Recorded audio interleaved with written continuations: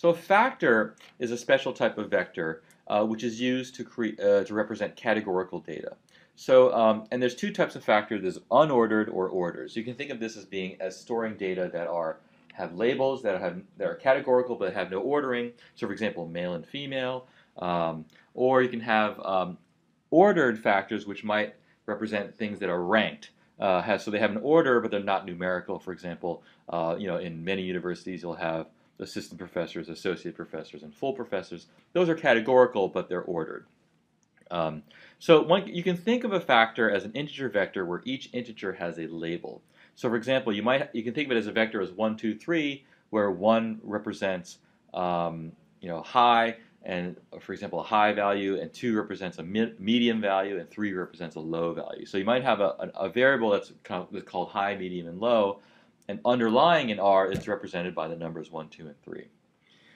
So factors are important because they're treated specially by modeling functions like LM and GLM, which we'll talk about later, but these are functions for fitting linear models.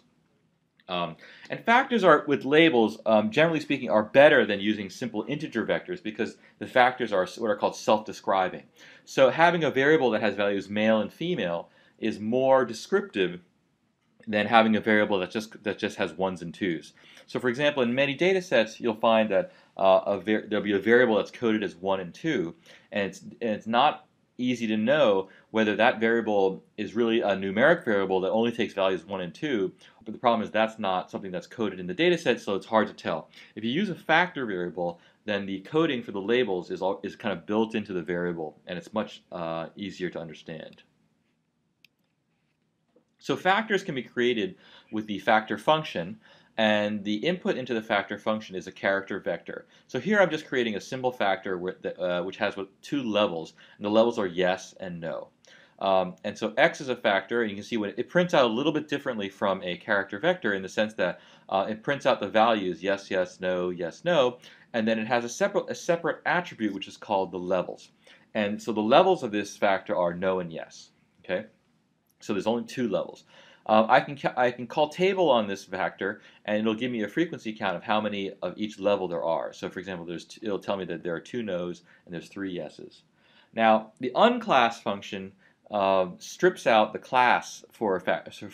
So, for example, if I call unclass on x, it'll kind of bring it down to an integer vector, and you can see that underlying the factor is represented as 2, 2, 1, 2, 1. So yes is coded as 2 and no is coded as 1.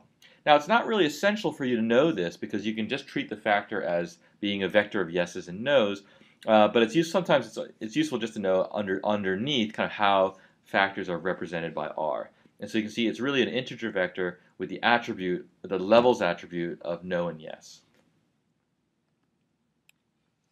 The order of the levels in the factor can be set using the levels argument to factor. And sometimes this is important because in modeling functions, when you include a factor variable, sometimes it's important to know what the baseline level is. And so the baseline level is just the first level in the factor. And the way this is determined in R is critical. It's determined using alphabetical order. So, for example, if I create a factor variable with the elements yes and no, then the baseline level will be the first level that's encountered. And because no comes before yes in the alphabet, then no will be the baseline level and yes will be the second level. Now, this may not be something that you want. You might want, for example, yes to be the baseline level and no to be the second level. And then in that case, you have to explicitly tell R that yes is going to be the first level. And you can use that using the levels argument to the factor function. So now when I print out the x object, you see that the elements are still the same. It's still yes, yes, no, but the levels attribute is reversed because yes is the first level and no is the second level.